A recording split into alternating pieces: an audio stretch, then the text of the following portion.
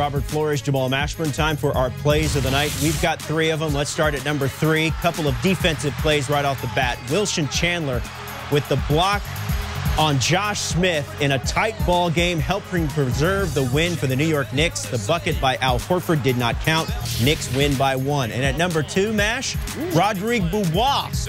Another great hustle play. You see how far he passed Jason Kidd to go get that, go track down that ball. A lot of speed, a lot of talent, a lot of athleticism. Mavericks have won 12 in a row. At number 1, it's the rookie Marcus Thornton. Circus layup and 1.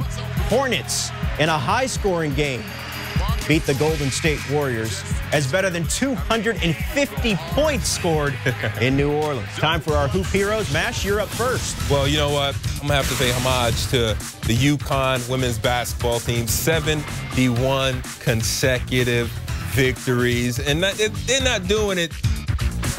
They're doing it by 30-plus points. They're making it look easy. Impressive. Tina Charles, Maya Moore, we salute them. I've got a couple of Hoop Heroes. Both are rookies.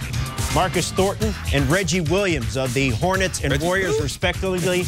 28 points in the same game. First time 2 rookies have scored who weren't first-round draft picks at least 28 points in the same game since November 1977. Monday's fantasy hoop hero, Darren Collison. He broke his own team record with 20 assists, his own rookie record, and is now just the second rookie in the last 20 seasons to have multiple games with at least 18 assists.